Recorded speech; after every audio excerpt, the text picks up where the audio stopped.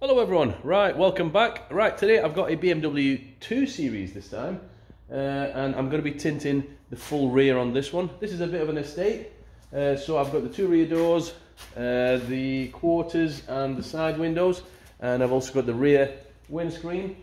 Like with most BMWs, they are pretty good to tint because they always give you a lot of room to tuck in on the side, and hopefully this one should be a bit straightforward because there's no spoiler in the way. It's right at the top and it gives us a lot of room to kind of cut the film around the top. So as usual, I'll set you all up on the tripod, I'll give it all a prep and a clean, and then I'll make my way, well, I'll start working on the sides, and then I'll probably prep the back and then finish off the front, and by that time this will have dried up, so I can make a start on the rear windscreen right at the end.